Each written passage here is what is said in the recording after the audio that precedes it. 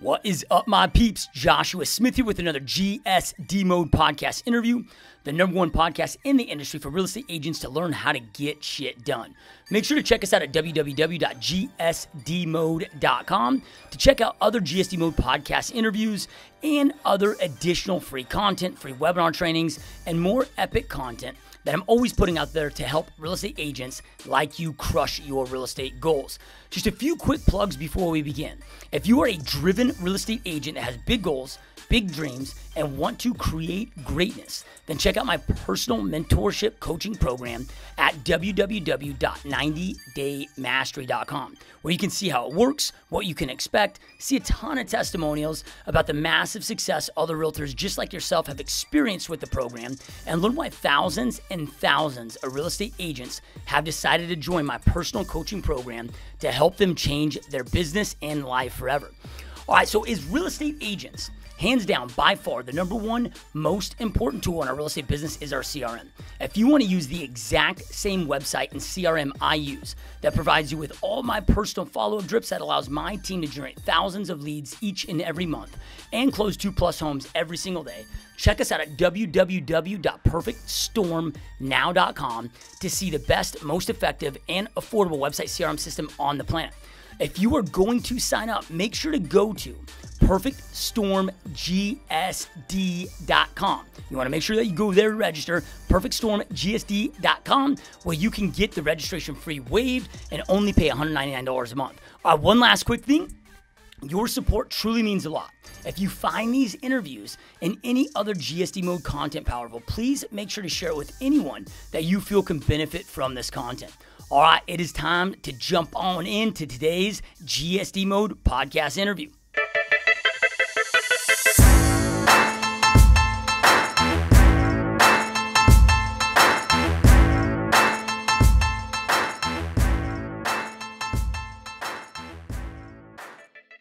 What is up, my peeps? Joshua Smith here with another GSD Mode podcast interview, where every single week we interview top entrepreneurs, top real estate agents, and those that are just out there straight up dominating their space. So people choosing to not live a life of mediocrity, but instead to go out there and create big, amazing lives for themselves, for their families, as well as have a big impact on others. And that's why they agree to come on the show and give us their valuable time and all their insight and amazing knowledge that we can all learn from. So you guys, today we got a really special guest on the show. I'm really excited for this. You know, there's so many changes with technology and just life, but also in the real estate industry.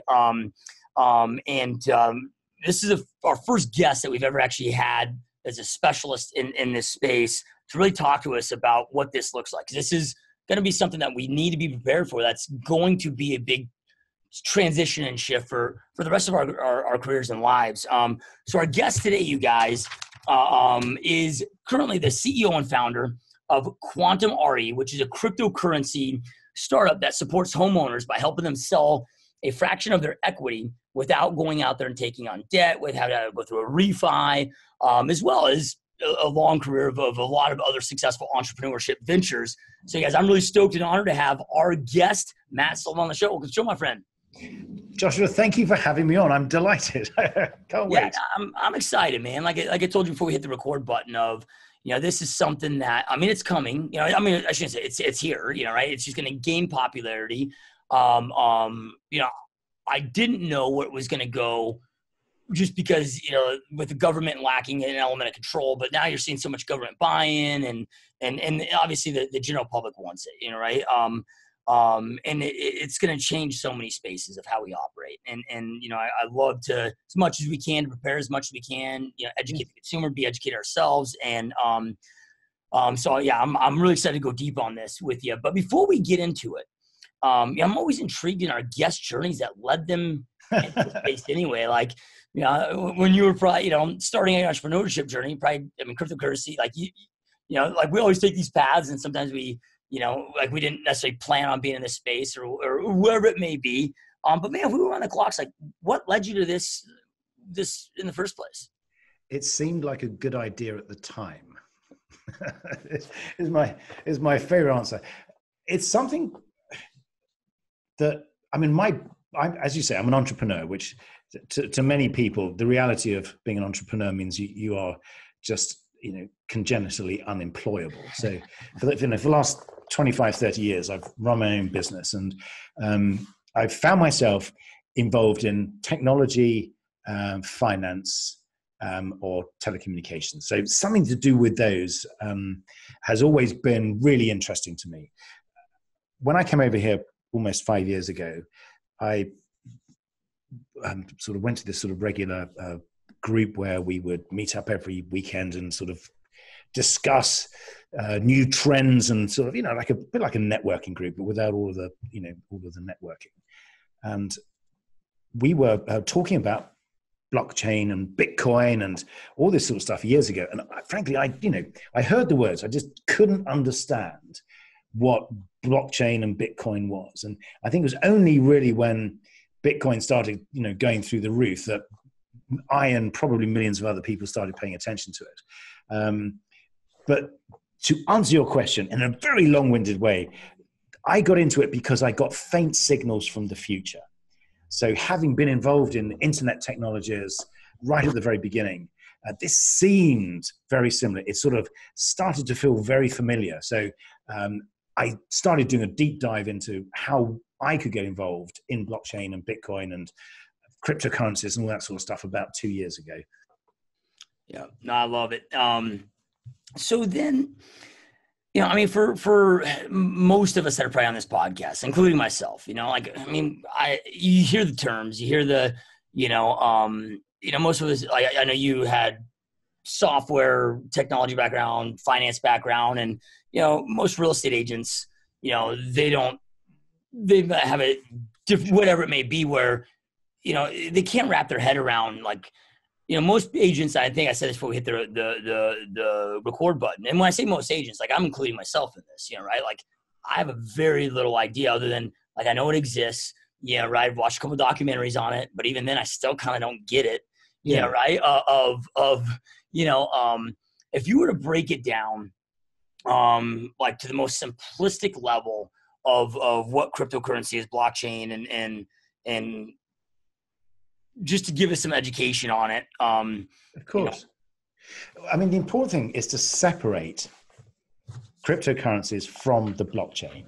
So the first thing is they're not the same thing, in the same way that email and the internet is not the same thing. So email is something that sits and works because of the internet. So if you think about cryptocurrencies that way, cryptocurrencies is something you can do with the blockchain. Now, the blockchain is a mutually distributed ledger.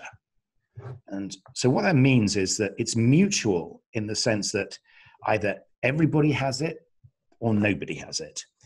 It's distributed, which means that it doesn't just sit in one place. It sits in hundreds or thousands of different places at the same time. And it's a ledger. Now, ledgers are the fundamental cornerstone of business going back thousands and thousands of years. And a ledger will keep a record of who owns this, who bought this, who sold it, who transferred it, what is it, where did it come from? And ledgers take all sorts of different forms, whether it's a ledger that is your bank account or a ledger that maintains, in as far as house or home ownership is concerned, the title. So if you think about title deeds, they're a form of ledger, because they manage, or they tell you who owned the home before you and who owned the home before that person. Now, the problem with ledgers historically is that they tend to be held by one person, and that person could be a company or an organization. And you don't always trust that company because they can be manipulated. So if you think of a bank account, for example, it's possible for the staff within the bank to manipulate the numbers in a bank account. It's possible for employees of a title company to make some changes to a title. And I'm sure we've got all sorts of instances. So those ledgers are not reliable ledgers.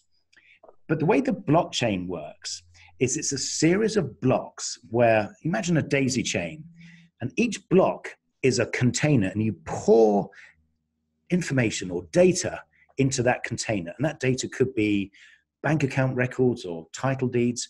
And then you seal that block, because each block can only contain a certain amount of data. And then you link that block to the block behind it, and you link it to the one in front of it. And you link it with a cryptographic code, which means that if anybody goes into any of those blocks and tries to change any of the data in there, it changes that code, breaks the chain, and makes the whole blockchain error. So in other words, it flags up as no longer a truthful statement of what happened. That doesn't happen with traditional databases. So, and we then had this concept of a ledger, which is very difficult, if not impossible, to edit, to change. And so you hear the word immutable. So imagine once something is written, imagine it's like, chiseling it into a large tablet of stone. It's there forever. And then what you do is you distribute that ledger across thousands and thousands of different computers. And each one of those computers has the same copy of the same ledger. So if you want to change it, you've got to go to every single one of those computers and every single one of the people controlling that, convince them that you want to change this piece of information, get them to sign off on it. So what we have really is something that we can trust. And that's very different to the way that ledgers and databases operate right now. We don't really trust them. We always think that, well, you're probably, missing a piece of information. So if you think about healthcare records, God, you forgot that visit, or if I'm trying to transfer from one healthcare operator to another, how do I know that half my records are not going to be left behind? But if your records are kept on a blockchain, then it means that nothing gets left behind because nothing gets forgotten. And so the reason the blockchain is so important is that it builds a fundamental foundation that allows us to really grow the way that we use the internet, because it means that we can trust transactions and records and history far more using blockchain than we can at the moment. And that means as we enter a world where everything is connected to everything else, then we can actually trust those transactions. And from a real estate perspective, you can think in the not too distant future, all of those records that were held in bits of paper in various different offices, over time, if they move into this database that is trusted and not controlled by one person, and then the ability to move ownership from one person to another becomes a lot cheaper, a lot faster, and a lot more reliable. So then let's just say like the doctor record example that you gave, right? I guess before I get into that, well, I'll go there first. So it's okay. We can make sure that they're getting the records, but how would they go in there and access it? Right? It's a bit of software. So that's the thing. We don't need to worry about that, because in the same way that when you send someone an email, you don't go, God, how does this work? How does this email software interface with the hypertext transfer protocol? You don't think that. You just press send. So in other words, all of these technologies, what's happened is that everyone's talking about the technology and no one's talking about the usage case. And that's because it's new. So you need to turn that, or we need to change that. And that is a function of time. When the internet came about, 20 something years ago, everyone was talking about surfing the web, and now no one surfs the web. There was no Google then. There was maybe one or two different web browsers, but there were no applications. It was dull. Nothing happened. Then over time, all of the various industries that we now know, the banks, the travel industries, all of the financial institutions, everything moves onto the web, and those are the applications. So at the moment, everyone's fixating about the blockchain, which is crazy because it's the most boring thing on earth. You don't want to know about the blockchain. You want to know about what are the applications that use the blockchain to deliver low cost, higher efficiency, greater opportunities for people because of the benefits that the technology brings. Yeah, no, I can see that like with what your company does. It's like, all right, so like I just bought a new car recently, right? And it was like, all right, I go in there, find what I want. I'm literally in and out in 30 minutes. Like I go in there, the finance done, I sign it. Like you look at like real estate.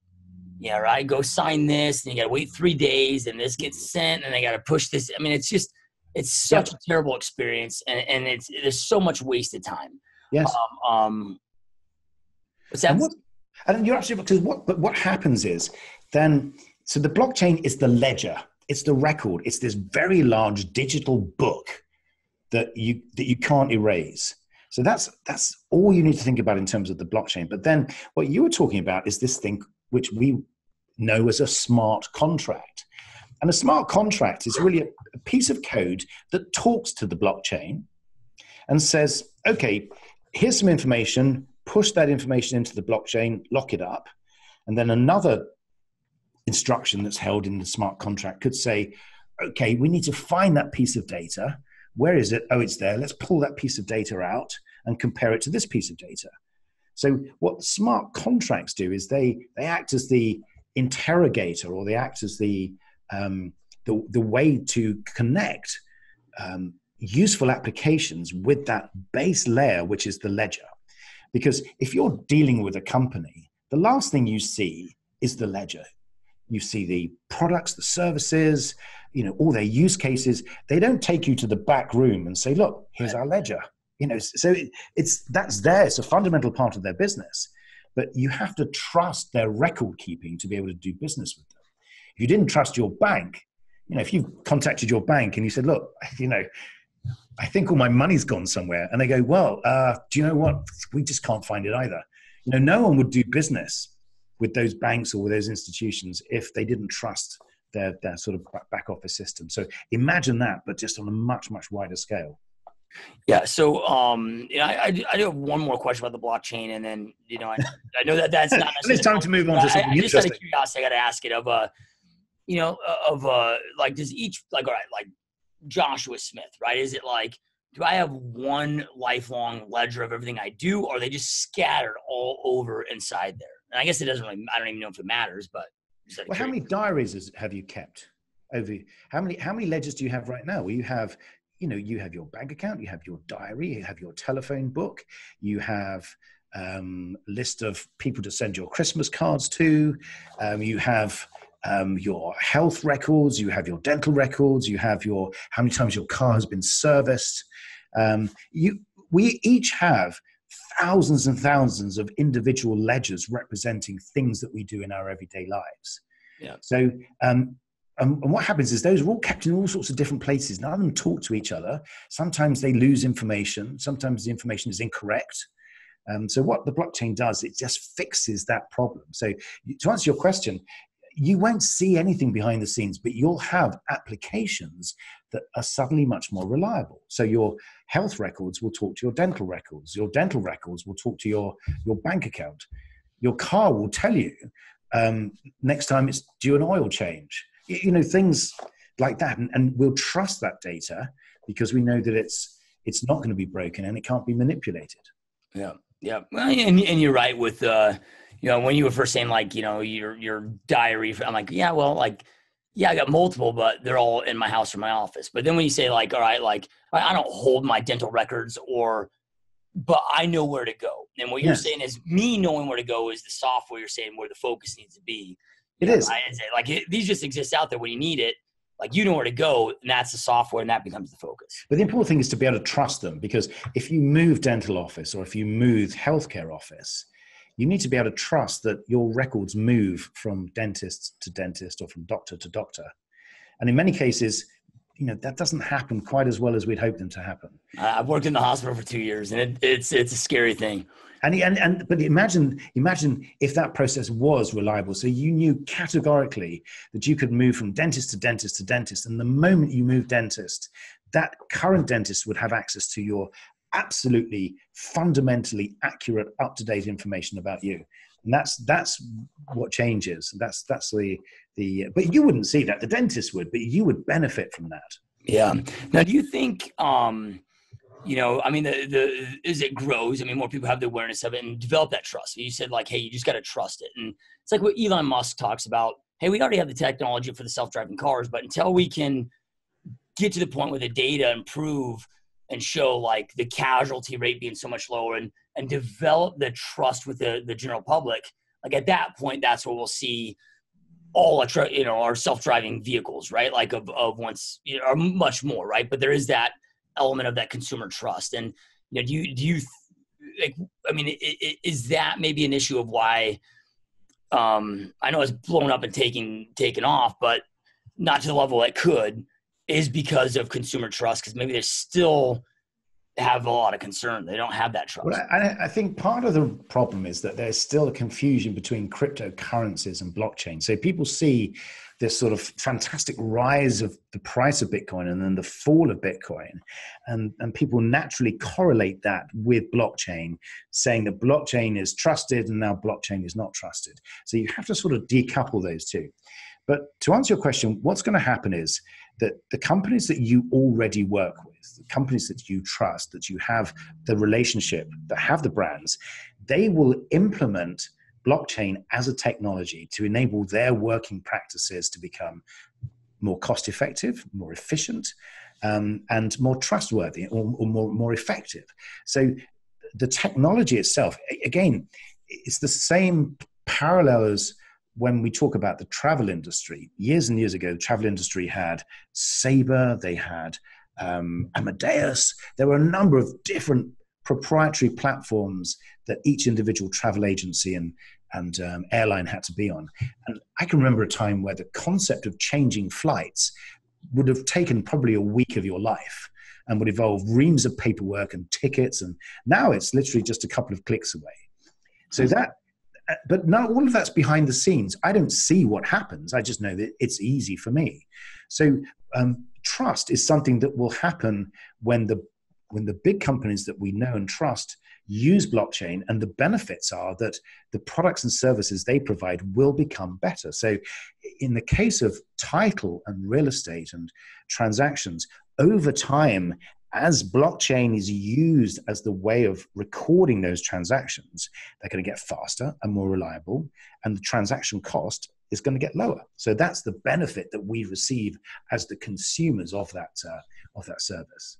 Yeah, no, I love it. So then, all right, so then let's talk about then cryptocurrency, right? So, because I mean, man, there's so many different types out there, and again, it's, it does become confusing because it can be, it can be hard to, I think, for most of us to kind of grasp of, I mean, everybody's heard of Bitcoin, but there's, I don't know how many other different types of currencies. But can you just kind of do the same thing of a simplistic 101 breakdown of what cryptocurrency and how it works? Yeah, it's a way of, I mean, a bank account is a form of cryptocurrency because very few of us have all of our money in cardboard boxes stashed under the mattress.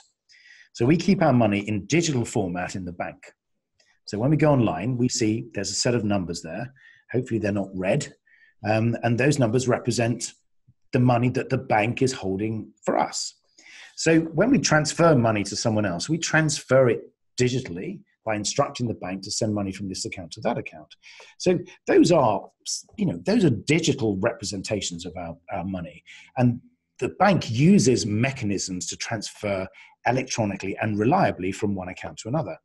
So what cryptocurrency does is really says, well, let's take that requirement to transfer value from one person to another, but let's do it without using a bank.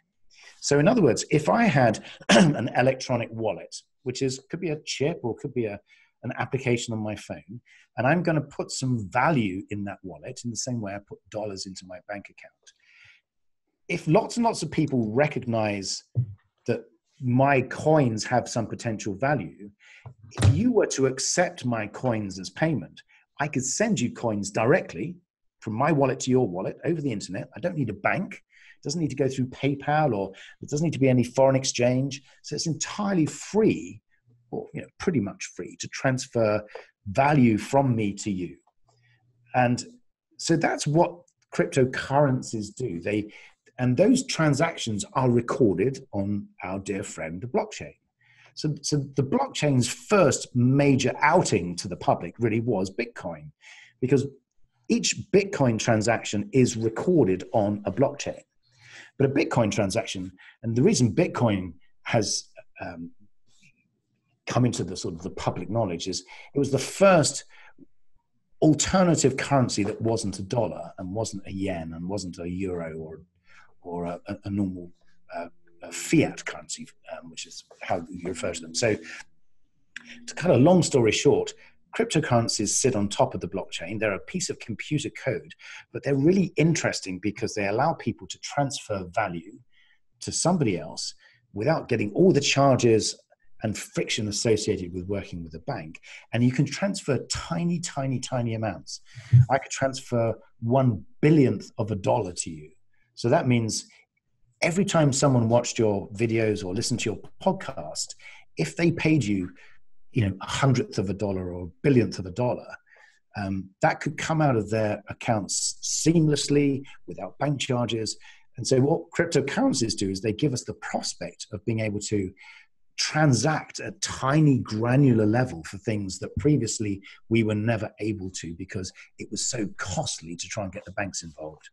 Yeah. I mean, I love it. It's like, I look at like this right here, right? Yes. Like I got Apple Pay right on there, go to it, bam. I just, now I get the fees of the credit card. I got to go still pay the credit card bill, but essentially it just eliminates that, but it's like essentially almost the same thing, right? Where it's just like this comes up, bam, it just transfers, right? And think about how life was a few years ago when it was all about checks and cash payments, and you would walk around with your pocket jingling with a load of change.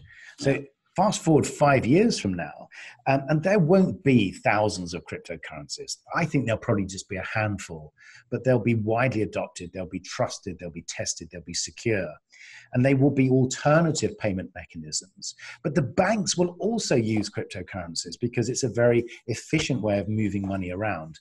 And as we said, it's cost effective, it's trustworthy. So nothing's going to upset money. Nothing's going to change the world overnight, but it's going to evolve. And the way that we move value from one person to another person is going to be much more inclusive over time. So all those guys there's 2.5 billion people who don't have bank accounts in the world. So they don't need a bank account to be paid in cryptocurrency.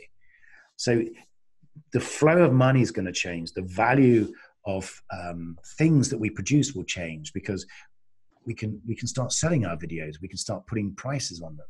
We can start adding value to the things that we create. So, and this might be a silly question, but I don't know what I don't know. But then, does the currency then that they transferred X amount of crypto to have whatever equaled, that ledger would be in the blockchain, then would there ever could it, if I chose to, eliminate the need for a bank? Well, you said we don't need a bank. Yeah, no, you're absolutely right. And that's what all the big discussion is, because of banks have a certain incredibly valuable role within our society, but for some things, which is literally transferring money to a friend, that's why PayPal was so successful, and Venmo and Zello and all of these peer-to-peer payment providers. The reason they've been so successful is that they satisfy a need, which is for people to easily send money to people without having to get involved in a bank. Now, crypto makes that much easier because, let's say that I wanted to buy, your Work Harder poster that's behind you. So you'll say, okay, I will send this to you if you send me $25. So if I want to send you $25, I've got to trust the fact that you're going to roll that thing up and stick it in the mail to me. Secondly, you've got to trust that I'm going to send you $25. Thirdly, we then have to say 20 questions. Do you want me to send it to you by check, by cash, by PayPal? Do you want me to wire it, ACH it? Do you want me to do it in dollars, yen, euros? So all those questions.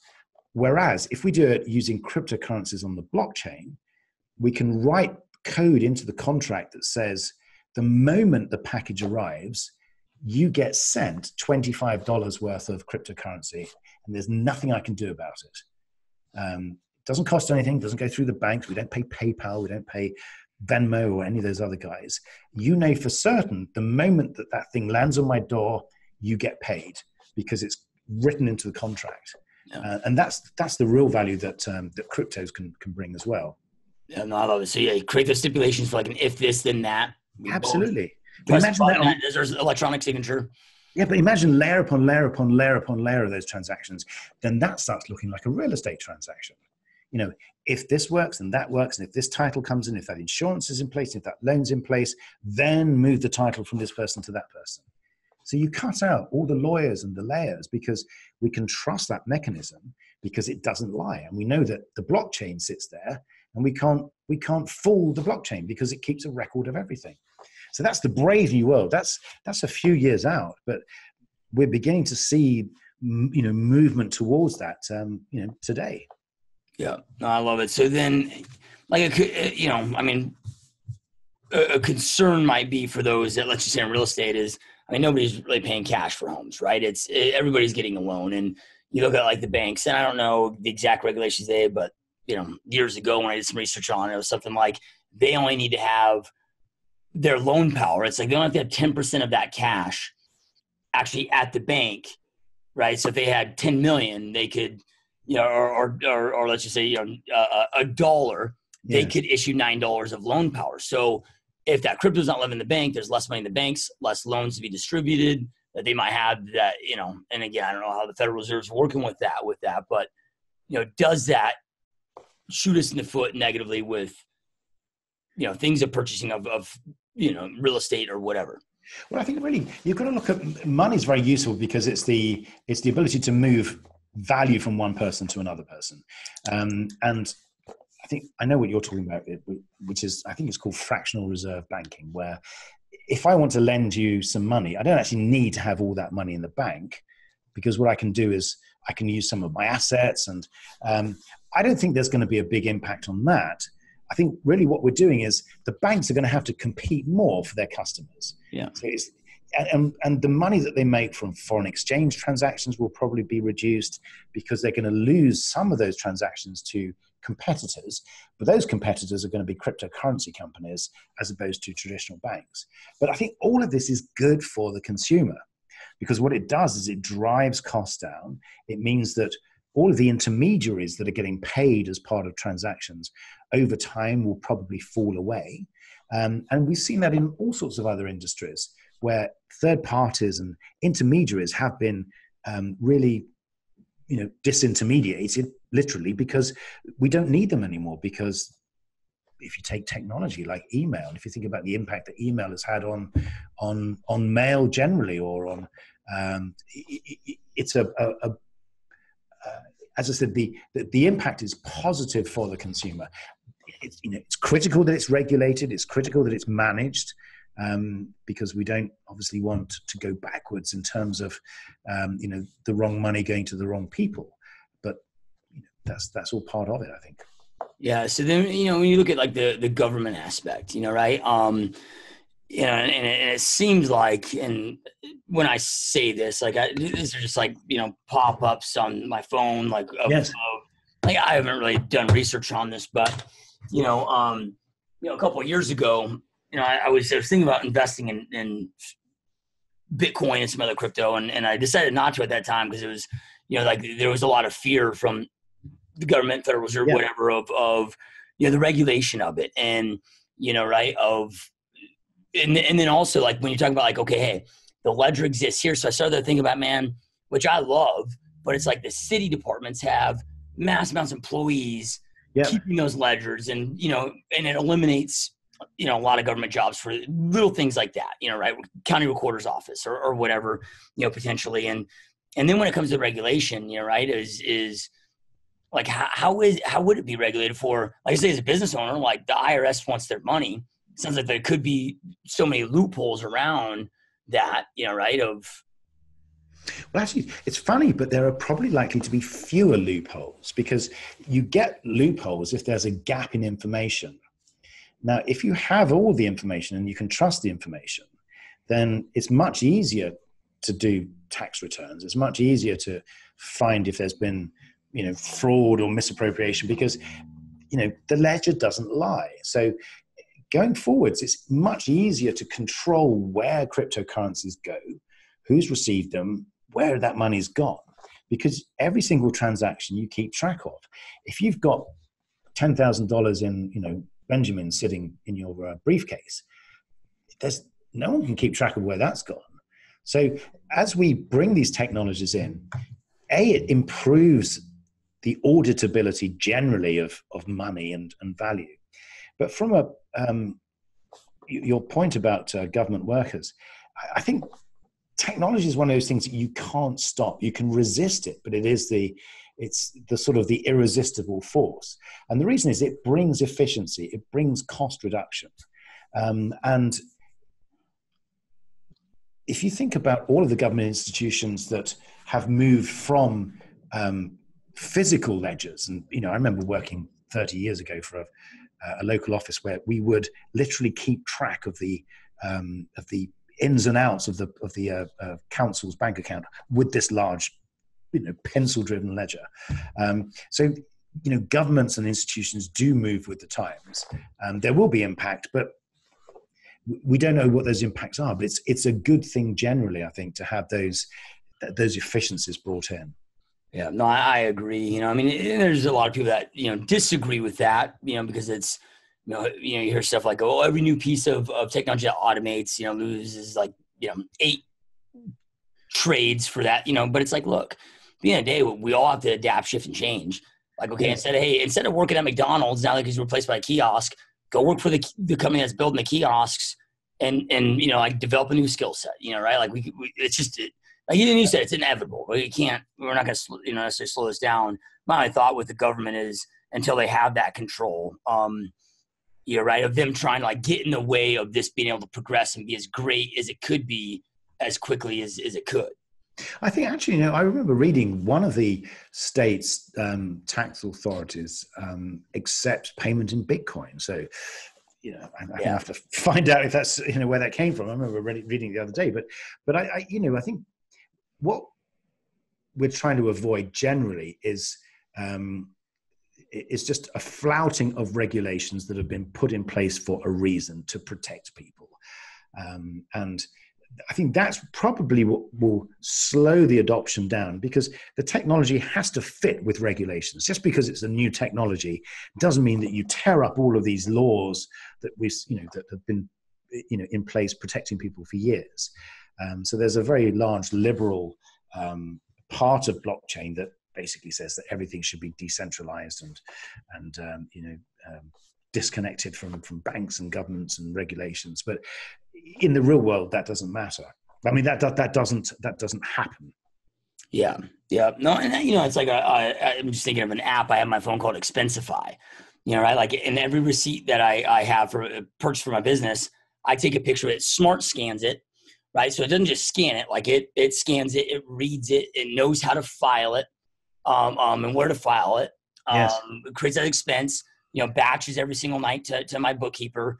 Now we wouldn't have the receipt. Like, I'm sure there'd be a service for Bitcoin. I think about like as you said, it's getting close to the end of the year. So we're all as entrepreneurs, it's never fun to have to Yep. spend hours going through all your tax stuff. It's like, look, man, like this would just be instant, right? Where, and then think too, how many times have we had like a contract come to some work in house and like, well, here's the price, but if you pay cash, you get 10% off. Like, they're pocketing that cash and not claiming it, right? Where it would just eliminate that. And I think that's it. It's really the stuff that it just allows, again, it's a technology, but the thing is, it's for it to be really successful, you're not going to know it's there. It's like Expensify. It's a fantastic product because of what it does, not because you don't know how it's built. You don't know how it operates. You don't know what the code is. You don't need to know. You just need to know it works. And I think that's what we're going to see. And I think the noise about cryptocurrencies will gradually fade away. And then what we'll see over the next, 2, 3, 4, 5 years is just an explosion of technologies that really do some great things for us, and just strip out all of those costs. And we'll be scratching our heads in 5 years' time saying, why did we ever do it that way in the first place? Why did we ever have all of these different people involved in a house purchase? Why did I have to jump through so many fiery hoops to get a loan? You know what I mean? So that's what we're going to see will change. And blockchain will be something that's just in the background and no one will talk about that. And it'll just, what we'll see is the positive results of that technology. Yeah. I actually am an owner of I have a software company, a tech company, and Yeah, so I mean, I'm definitely pro all of it, right? And then you look at things like Amazon, right? Like, dude, all of our lives are better from it. Like, I can't tell you how long if you just break down, if we were to track per minute of time savings of not having to drive to Best Buy, just click two buttons and it shows up on your doorstep 24 hours. And like, technology makes our lives better, makes it more efficient, and allows us to spend more time with our kids and operate from. And that is exactly the case. So in other words, now I never shop. Why would you spend time doing things like, driving somewhere, and all the time is the most precious commodity that we have. So, and just imagine, Amazon's only really been with us for, 20 years or so, which is not 18, 19 years, which I know seems like a long time, but in the grand scheme of things, they have completely revolutionized the way that we spend time with our family, the way that we shop. I cannot imagine a world without Amazon. I cannot imagine a world without being able to, click on an app and have food delivered so that I can, watch that final episode of Game of Thrones, with my, you know what I mean? Or something far more important with that than that. But, that's, I don't care. I don't know how Amazon works. I just know that it does work. Yeah. I know I can trust it. Yep. Yeah. It's like, all right, they got 220,000 employees. Think of all the purchases, and they don't have one customer service rep, right? Like, we all love it. It's brilliant. But again, we don't need to know how it works. Yeah, totally agree there. So then, let's talk about what you guys are doing on QuantmRE, because it's like, I'm just sitting there thinking, my own experiences, like with a company like yours of, like, we're looking to do some remodeling to our house right now. I'm just doing some updating, right? Where get a contractor over. Well, maybe I don't have the cash, right? Well, then if I'm going to pull some out, man, it's no different than buying a house. Like, you got to go do the appraisal, which the appraisal costs $450.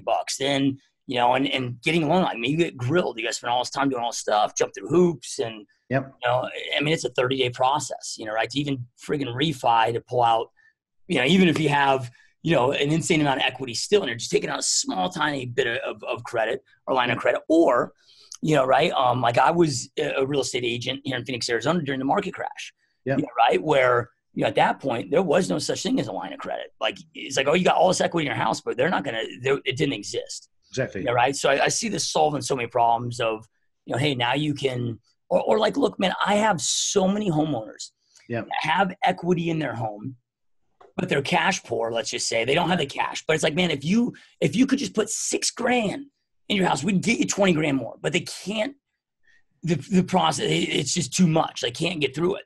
Exactly. That's right. And it is. All those problems. It's a big problem. Now, when we say big, we can quantify that. In the United States, there is $15.1 trillion of equity in people's homes. And these are all published figures from the Federal Reserve. And I think about 40% of that is in California. Now, you're absolutely right. That's money that you own. So if you have the equity in your home, that's your ownership. You own that. It's an asset. And if you take an appraiser out and get him to walk around your property, he will write down on his clipboard what your house is worth. So you're not making this stuff up. You're sitting on an asset. People understand how to price it. It's valuable. There are buyers for it. You own a percentage of that, yet you cannot get access to that unless you go to a bank and borrow money secured by that asset, which is, as you say, absolutely crazy.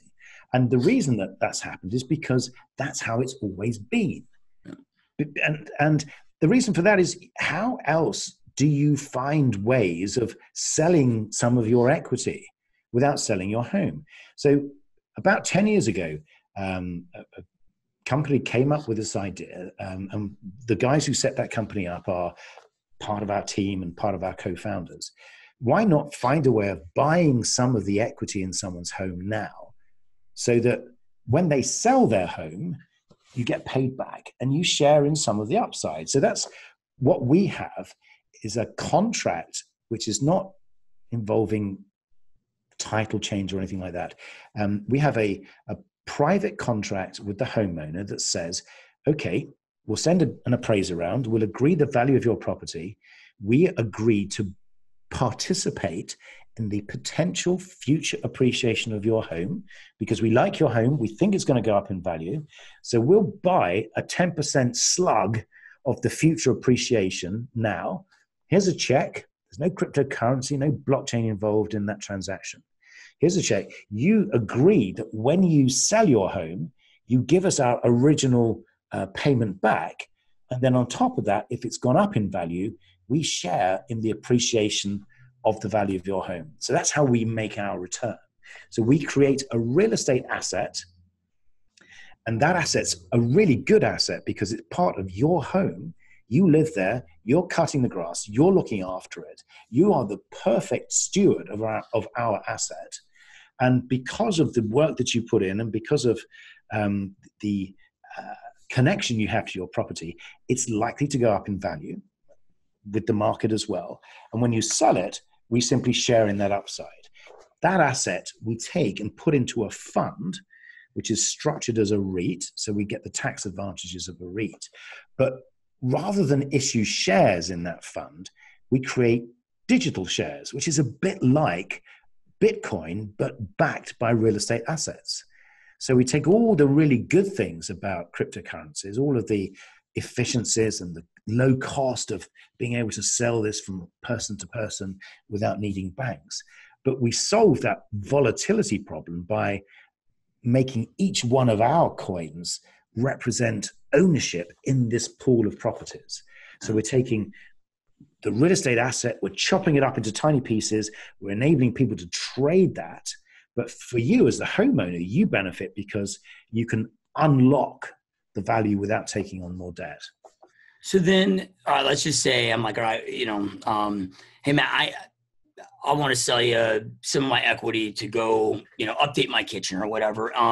How long does that process take, in comparison to like the 30-day average refi? It's about the same actually, because we've got to, first of all, there's the time it takes, you fill the form out online, then we'll send an appraiser around. Then we have to do title checks, and we have to get confirmation from your bank, what your outstanding mortgage is. Those are the things that take time. But the big difference is that we probably already made the decision as soon as the appraisal comes back. So the rest of it is only going to knock the deal out. We're not going to underwrite this based on your ability to increase your debt. So it takes time because it's a real estate transaction. We also need to register it on title as we're a lien holder. So we'll have a performance deed of trust. So we sit there as a junior lien. So we sit behind the lenders. So we have to register all of that, and that takes a little bit of time. But you know that you've got much more chance with us of being accepted because we don't care how much money you earn. You could be earning zero income. Or credit. You don't need, the only reason we look at credit is if you have an existing mortgage, then we need to be confident that you're going to be able to continue to pay your mortgage. But if you don't have a mortgage, why would we do a credit check? Yeah. Yep. And then, what do, and just in comparison, so like if somebody's, because our show is all real estate agents, yes. Right? So if they're educating their clients about your company, because it's like, hey, look, typically real estate agents, we're dealing with a client at the time of sell and purchase, right? But how you create an amazing real estate business is keeping that relationship alive for that 7 to 10 years in between time, right? And, we're checking in every 9 days, conversations come up, oh yeah, we're thinking about doing this, and whatever. And it's like, hey, here's an awesome option. That may, it just becomes another thing that we can educate, another, tool that we can add to our toolbox of value that we can bring to them. Just like, for example, if they wanted a pool, it'd be like, hey, here's the pool company, but then also, instead of going through the pool company's finance, there could be a better option, right? So like here's, and how does it compare then for them of, because you're buying a percent of the equity compared to like a bank would just give you that money. Yes. And they would charge their loan origination fee. They're, what when it comes to overall fees that you're paying, what would be the upside and what would be the potential downside? Well, we charge between 3 and 4% of the amount that we advance is fees to us. So in other words, if we released $100,000, you would net between $96,000 and $97,000, depending on the underwriting process. So we make our money by taking a little clip of the ticket at the top. But remember, there's no monthly payments. There's no debt after that point. So that the rest of the money that you have is yours, and you can actually go and invest that if you want, or you can use it to pay down your mortgage. That's the really funny thing, is that a lot of people historically have taken a piece of equity and have paid their mortgage off with it. Yeah. So, but from a realtor's perspective, it's a really good way of maintaining, as you say, that relationship, because what we can do, and every realtor is able to see how a house has appreciated over the last year. You just go to our website, or you just go to Zillow, and you can say, well, your house, you bought your house for $1 million last year. We think it's worth about $1.3 million now, because your market's done really well. How would you like to release some of that equity without taking on more debt? And because we are a licensed real estate company, we're licensed by the California BRE, we're able to pay commissions. So of that payment that we take from the homeowner, then we can certainly make it a valuable transaction for the realtor by paying them some of the commission that we generate. So realtors are a very important, valuable channel to market for us. And we're helpful to them because we're giving them alternative finance options. So if someone's, fallen on hard times or maybe just doesn't want to take out that extra $5,000 a month, mortgage payment, we're a great option. Yeah, I mean, I again go back to 2007 when the markets, you had so many people getting these arms that then Absolutely. It got adjustable, went up, and it wasn't necessarily. I mean, the lack of equity came when the market started crashing, but the market started crashing because people couldn't. Not just because. I mean, there's a lot of reasons, but yes, people that their payment overnight jumped up to $300 a month. Yep. And now they can't afford the house. Right. And it just kind of kept snowballing where, with that situation, because their equity, they had the same equity, right. That could potentially solve, could have solved a lot of those problems. And again, part of the problem really was also, if you go right up to the very top level, which is the banks that were securitizing all of these loans, a lot of the time they didn't know what they were actually buying into. Yeah. And what the blockchain does is the blockchain would have helped solve that problem, because if you were buying a tape of assets, then if those assets were on the blockchain, then you would know categorically what those assets are, where they are, what they're worth, who the owners are, what the overall debt and equity position is. So the blockchain would have added much needed transparency, which would have probably prevented a lot of the issues that occurred in the global financial crisis back in 07, 08. And then with as the blockchain grows and expands, and services that plug into it, increase. And then you look at like artificial intelligence, right?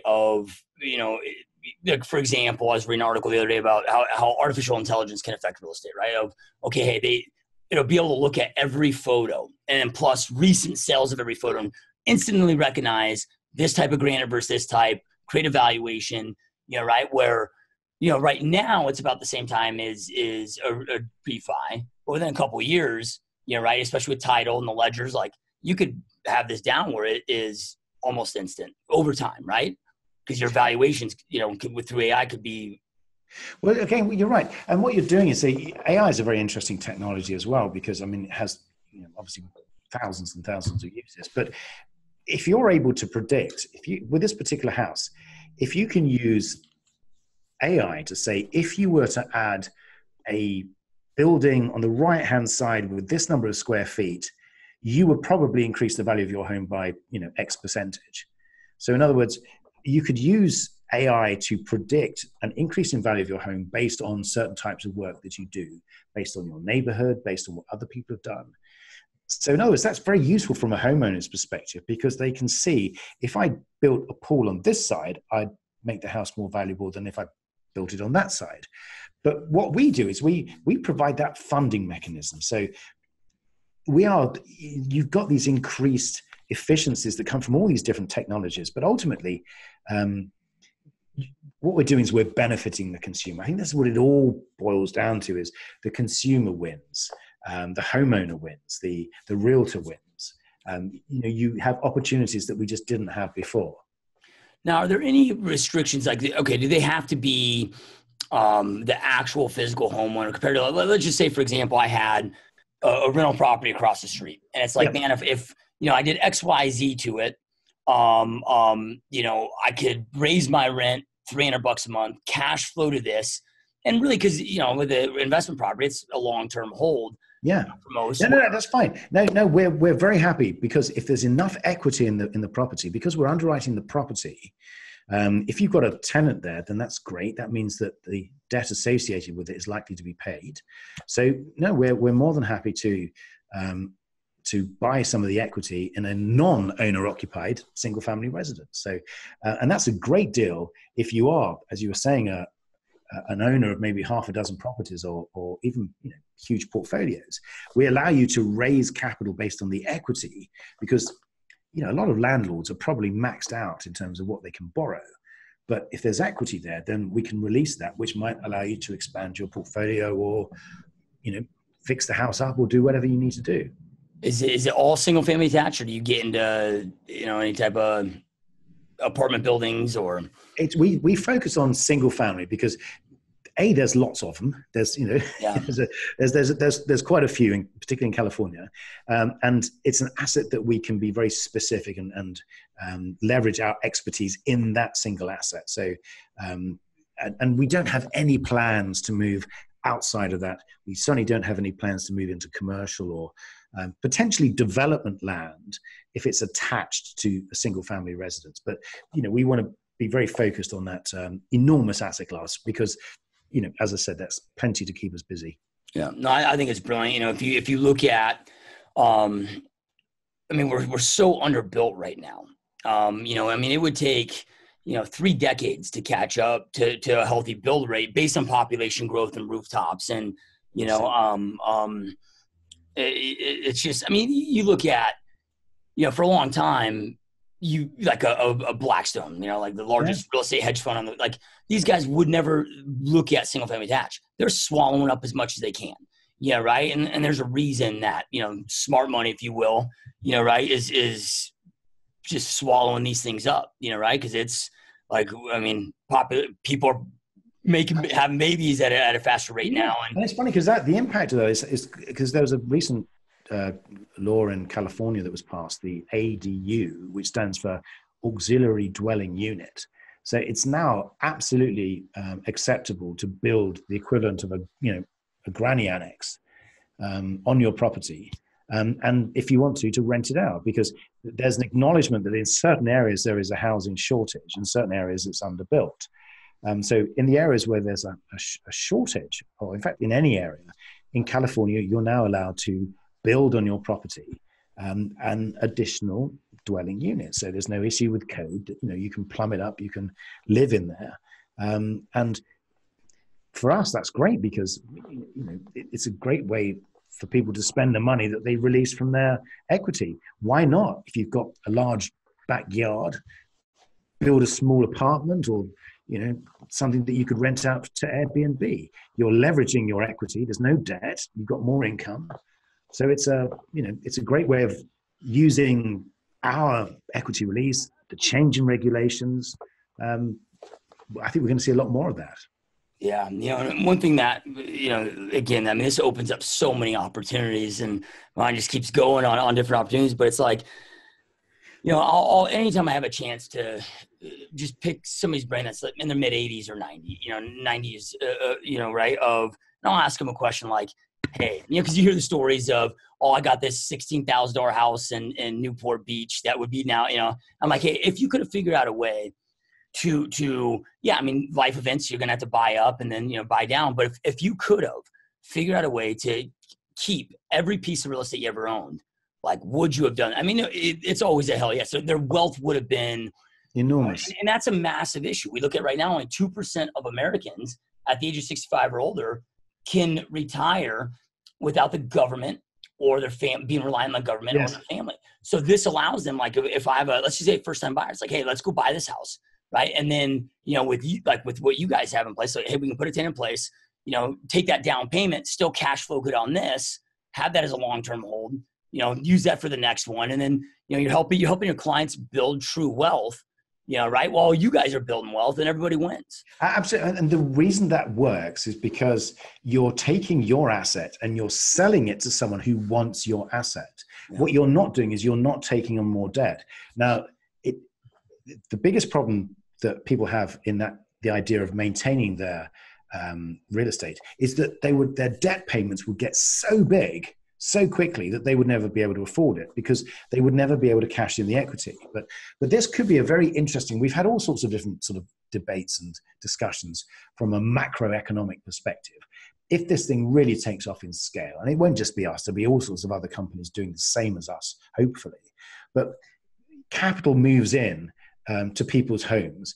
That capital then goes back into supply, goes back into circulation. It means that there's less reliance from an economic perspective on debt because we're simply moving money out of assets into the economy as a whole. So it's just generally good. I mean, debt is bad, full stop. There's no such thing as good debt. It works, it oils the machinery, but overall it's a suboptimal solution. Moving assets around and ownership of assets is a much better way of doing it. Blockchain and cryptocurrency could provide that cost and efficiency benefit that might just enable that to happen. So on the other side of it, like what you guys are investing in, and it goes into the REIT, is it all just privately held, or do you allow, like if I was like, hey man, I want to put a couple $100,000 into this, like do you allow other buy-ins, right, that then can share a percentage of that, like they might buy into a REIT? Yeah, no, exactly. Our REIT is open to any accredited investor. So the REIT buys into that pool of houses. So you can't yet buy into a specific house. But if you are an investor and you're accredited right now and you're based in the US, you could go to our platform, go online. We'll ask you a few questions to find out, make sure you pass the sort of accreditation and qualification. But then you can invest a minimum of $1,000. And a maximum of pretty much whatever you like. You would then buy into a whole pool of these homes and the equity interest in them. Yeah, I mean, from the investor standpoint, I mean, it's such an awesome vehicle, right? Because it's, I mean, number one, especially with I mean, according to NAR right now, I think we're like 1.2 million new builds per year short of what we should be just for sustainable growth. Which is huge, so which is a big gap. So it's a demand, right? So yeah, we're going to have corrections in and out, whatever, but long term, like this is a great, I mean, this is a solid play. I mean, we have population growth vastly exceeding new rooftops and we know it's an asset class. We all know. We know there's an enormous amount of research on single family owner-occupied homes. There's all sorts of indices like the Case-Shiller Index. There's all sorts of reports. We've got price transparency. We've got visibility. It's not an esoteric asset class. It's not a commercial deal where you're worried about the lessee here or the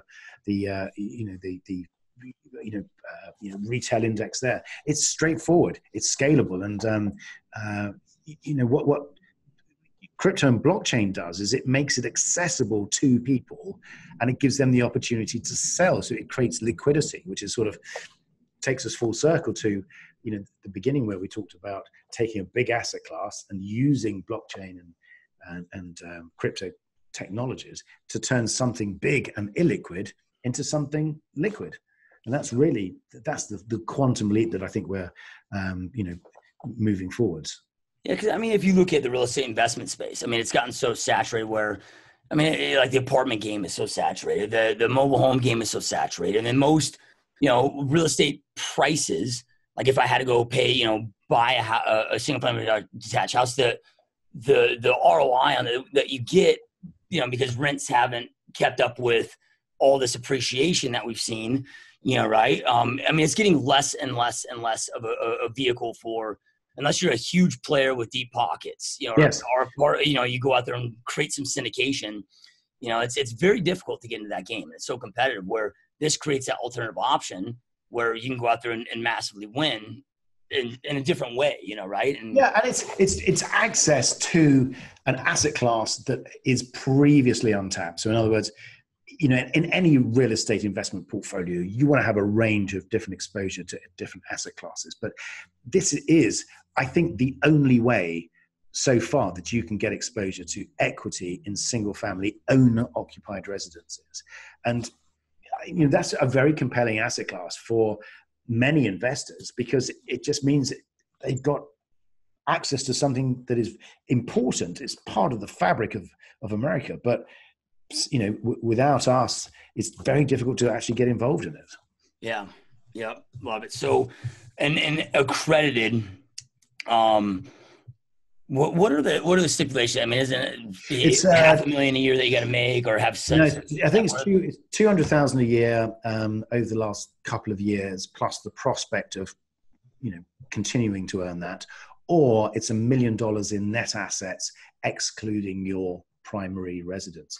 But I think that's going to change. So I think that's been around for some time. It doesn't really reflect someone's experience, or just because you've got $1 million of net worth doesn't mean to say that you're any more qualified as an investor than someone's got half of that. So I think over in the near term, we're going to see the SEC actually addressing the definition of an accredited investor, particularly because what we really want is money flowing from qualified people who understand what they're getting involved with into projects that need that capital. So, a change in the way that accreditation is put together, I think, is certainly on the cards and will be very well received. Yeah. And the reason I'm asking all this is, like our listeners, right? And just like real estate agents. I mean, it's very difficult to find the right investment vehicle. And I mean, of course, we always want to invest in the product that we're selling, and we all believe in real estate, and that's why we're here. Yes. But again, it's getting harder and harder, right? And with real estate, the scary thing about being a real estate agent is, look, at the end of the day, you just really have a job. Yeah, you're classified as an entrepreneur per the IRS, but you don't have a sellable asset at the end of the day. Like, you get done, you take your license down, and so we've got to be smart with stocking away some of those commissions, because there's no pensions, there's no. You're right. So I'm looking at this because there's a lot, there's got a lot of agents that might make $300,000-$400,000 a year. That's like, hey man, I could just easily just stuff $2,000 a month into this, right? And just keep investing away. Well, it still allows them to invest in real estate, where now they have a shot to do it because they don't have $10 million to go invest in this apartment building. Exactly. Invest in a product they believe in and create that long-term wealth and that we don't have otherwise, right? And again, it's investing in something. If I'm a realtor, I would love to invest in single family homes because I know that business. And so, I wouldn't want to invest in commercial because I don't know the business. But so that's why I think there's going to be a fairly big demand for what we're doing, because people understand residential real estate. And I think giving a way to get access to that could be quite interesting. So then, going to, the Bitcoin, right. Or whatever the crypto is, cause the paid out, like if I want to X out of my investment, where they're paid in that, and again, man, there's like, dude, I've been pitched, you got cryptocurrencies that are now multi-level marketing. Yeah. All this stuff. And it's like, man, well, what the hell is this? And, I get the dollar and the inflation and that, but, with Bitcoin, like the rise and then the massive crash and like, what do people need to watch out for with that? Well, I think with cryptos generally, they're not backed by anything. So their price moves up and down depending on sentiment. And the other thing with cryptocurrencies is it's very easy to manipulate the markets because they're not perfect markets. They're not registered or regulated. It's very easy for someone to come in with a large amount of crypto and move the price up or down to suit them. So it is an incredibly volatile, speculative place to invest your money. If you get the timing right, you can do really well out of it. Our token, which is called EQRE, uses cryptocurrency technologies, but is backed by real estate assets. So our currency is, or our token is much more predictable. But again, things to watch out for. It's a roller coaster ride. So if you like that sort of thing, there's still a ton of money to be made, but just be prepared to lose your money, because there's nothing that underpins many of these cryptocurrencies in terms of assets or intrinsic value. So it has to be right at the very last few percentage of your absolute, gambling part of your portfolio. Yeah. It's, because you hear people, again, I don't know if this stuff's true. It's just crap you hear on should be a Facebook feed, but like people losing all their crypto because they forgot their password and they can't remember. Those are absolutely real issues. Those will be resolved over time, because that just is really just a function of the technology being a bit, early stage. That really shouldn't happen. You shouldn't be in a position where you've got to remember a 200-digit hexadecimal code. But that is the risk. I think that those types of issues will be repaired or made redundant by advances in trading applications. So then, with so many, different cryptos out there, and your prediction is like there's a lot, but you're going to have a dozen rise that then own and dominate the space, right? I'd say probably less than that. I'd say probably about half a dozen, 5 or 6 primary tokens or primary currencies will be used globally for doing slightly different things. And I think Bitcoin will definitely be one of them. And I don't know what the other ones will be. I think we'll see that collapse, or that, what's the word? The, general, reduction in number of players in the market. And that's beginning to happen now. So then is there anything like, hey man, like these are the 3 things to look for, the 3 red flags to make sure to not look for? Like, you said, yours is EQR. I'm sure there's a reason. Ours. The only one I can really talk about with any authority is ours, because all the other ones, whatever I say today could absolutely change tomorrow. So, but I can tell you that our token, is backed by a pool of assets that are audited, that are transparent, that we can prove. And so with our token, you get the benefit of the sort of tradability, but you also get the benefit of knowing that it's actually worth something. And it depends entirely on your stomach. So if you have an iron stomach and you're happy to go with the, massive volatility of some of those cryptos, there are some crazy plays out there that move up and down, 100% a day. Having lost, an arm and a leg over the years in speculative stock market investments, I'm now inoculated against that type of activity. So I much prefer going with things that I can see where the true intrinsic value is, and then through my own research, I can decide whether or not I think something is valuable and then buy it based on that decision. So, but again, it's horses for courses. Yeah. Well, the equivalence, at least my head goes, is it's like when the dollar was backed by gold. Like, real estate doesn't appreciate at this, it's kind of, whatever, but over time, historically, for, 150 years of data, it's, you're like, it's dependable, and you know what that looks like. And, exactly. But it's backed by something that that you can trust. Yeah. So love it. So, man, I know we're going super long here on time, but I don't want to respect your time. I can keep picking your brain. This stuff's so interesting, man. No, I really appreciate it. It's fantastic being on. Thank you. Yeah. So, just one last thing of like, where do people go to get more information about your guys' company, what you do, learn more about this? Like, where's the best place to go? Well, it is our website. We've spent quite a bit of time putting together, videos and articles just to try and give people an idea about not just what we're doing, but what the market's doing generally. So the website's QuantmRE.com, which is QuantmRE.com. And there's a whole host of videos. I'm afraid most of those are me as the talking head. So apologies in advance for, you'll become saturated to the point of no return. But that's the best result. So if you want to get in contact with us, if you have any questions, the platform's live. We'd love to answer anything that you've got.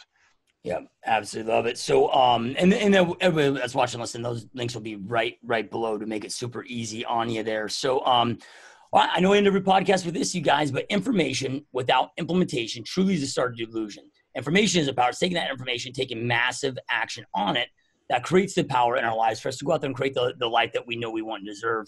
You guys just heard so much amazing information from Matt. And again, like us real estate agents, man, that's stuff that we really need to get versed on and stay ahead of the curve on. And with all the disruptions that are taking place in our industry, look, we've got to make sure that we're staying ahead of the curve with delivering massive value and resources to our clients. At the end of the day, we don't sell real estate, right? We're in the human connection, human resource business, and it's our job to go out there and be a valuable asset and a resource to our clients. And this is just another way, a way for them to create more wealth, invest, and it just opens up the opportunities, which I love. So you guys, make sure you take this stuff very seriously. Again, right below will be the link to QuantmRE, so you can check that out. And Matt, man, this has been awesome. I truly appreciate you taking. It's been great fun, Josh. I really appreciate it. It's been wonderful going on. So thank you for listening to me for so long. Yeah, no, it's amazing. It's so interesting, man, and it's here. Like we get, you can't bury your head in the sand, man. It's here. So we've got to be educated on. So I love it. So, all right, guys, thanks so much for watching and listening. We'll see you next time.